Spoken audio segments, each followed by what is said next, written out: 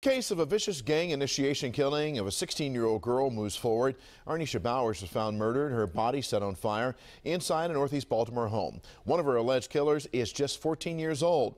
WJZ is live outside the Mitchell Courthouse downtown, where the judge in the case began to hear motions today. Meghan McCorkell was inside and explains what's next. Meghan.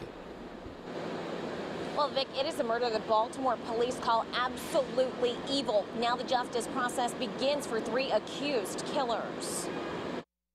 16-year-old Arnisha Bowers was found inside her grandmother's basement. She'd been raped and strangled, her body set on fire to cover up the crime. I can only imagine what the last moments of Arnisha's life was like.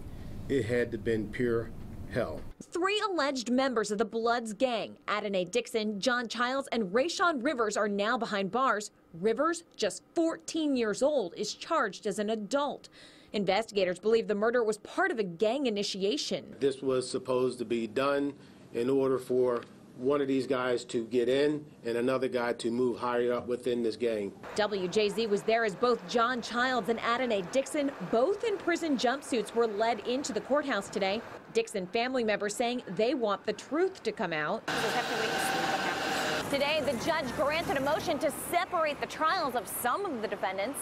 Childs and Rivers are still set to be tried together. Dixon will have his own trial. Bowers' family has been waiting more than a year for justice in her death. Arnisha had a beautiful smile, and everyone would comment when they met her, "You have a lovely smile."